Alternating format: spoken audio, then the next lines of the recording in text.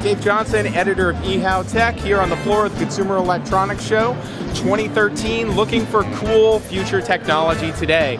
I'm here at Haier, and they've got something really neat. When I think about the future, it's almost always, am I going to have my hover car?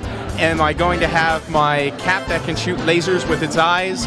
And can I control a television just by looking at it? And I think we finally got to the last one. Is that right? That is correct. Okay, so tell us how this works. So there's a sensor that sits in front of the user, and it detects and tracks the movement of your eyeball. So if you're looking towards the top of the screen or the bottom of the screen, it'll know exactly where you're looking at.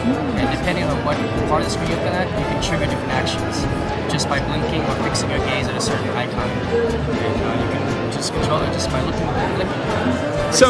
So how far away are we from being able to control our television with eyes? How long before this kind of product hits the market?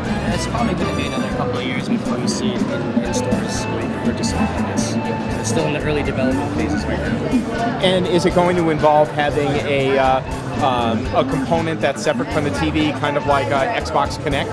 Right now it is. You can see the sensor right here is just a peripheral, but eventually when we can increase the distance of the sensors, it'll be integrated into the TV. All right, awesome. Thanks a lot.